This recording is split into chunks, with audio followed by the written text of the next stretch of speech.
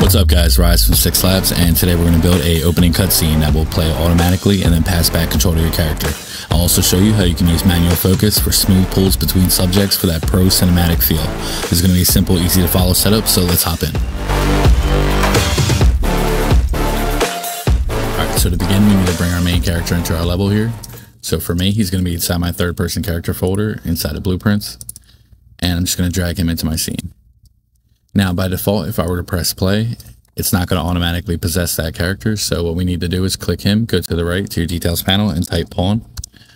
And right here underneath auto possess player from disabled, we're going to change this to player 0. So now if I press play, I'll be able to control him.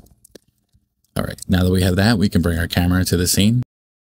Click our add object at the top, go to cinematic and click Cine Camera Actor. Once you have this, we can now create our level sequence. So if you have a sequence folder, go here, create a new under cinematics level sequence. I'm going to name this opening scene test.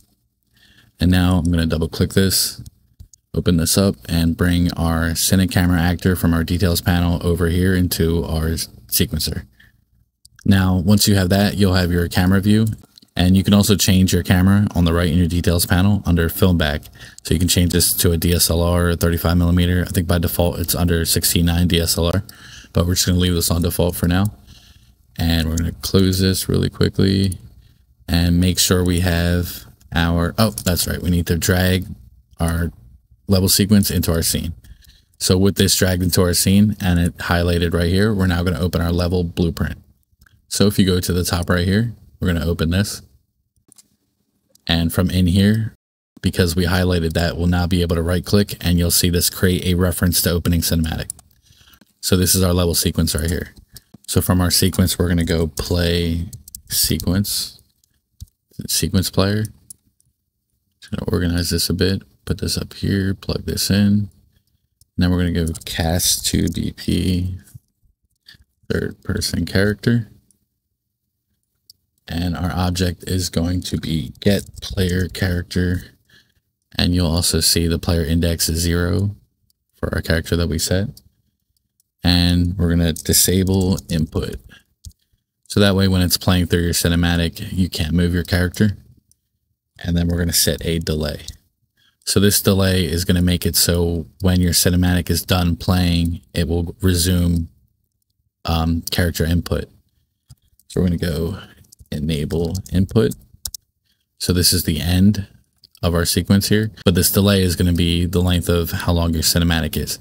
So for that, we can get a quick reference from our cinematic here and do get duration. And we can use this now to plug into here. All right, and that's our blueprint. So this right here is going to allow us to have our cinematic and then take control of our character. Go to the top and go compile save, go back to your scene, and we can start making our cinematic. So I'm just going to do a simple one really quickly. Just going to open this up and make sure you're under transform here. And I'm just going to go all the way back over here. And I'm going to press enter under transform to create this frame. And then we're going to drag this all the way to the end here, zoom back in. And from here, we can press enter. So this is going to create this right here. And it's just going to blend straight to your character. If we were to press play right now, we exit out of this, press play.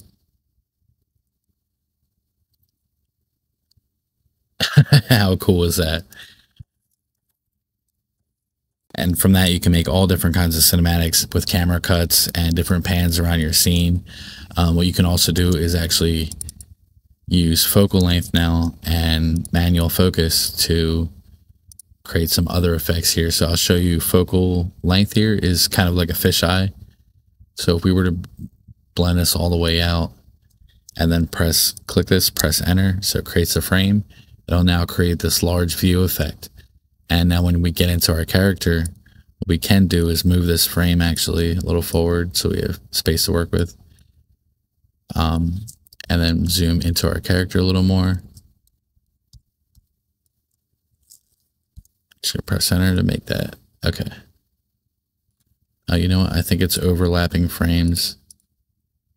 Yeah. Okay, this is fine.